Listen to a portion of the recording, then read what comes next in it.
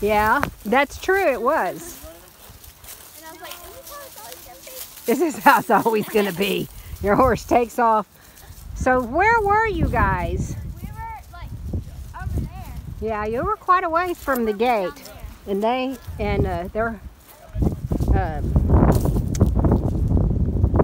Lily was on Belle, she's on Tex today, and Emmy was on Grace, and the two girls who were raised as sisters took off running as hard as they could run.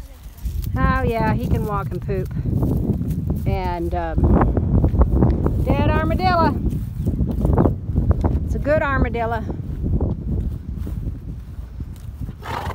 Now I told you after the first mile I was going to have to stop and go to the bathroom, and I'm going to.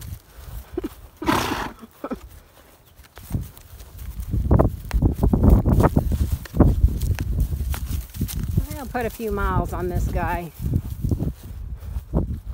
So I opted to walk today because, anyway, my shoulders, I got them better. And then this morning I picked up, of course I couldn't have rode yesterday, they were worse, but then this morning I picked up a thing of water and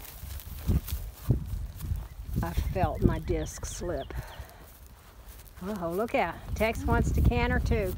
Oh, here they come. Oh, hey, hey. Pull him to one side or the other. There you go. Settle him down. Settle him down. Settle him down. There you go. There you go. So.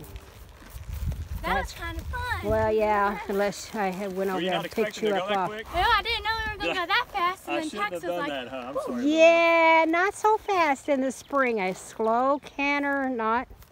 Let me check his cinch. A slow canter, none of this. I thought we were just going to trot. And then Joe kept on going.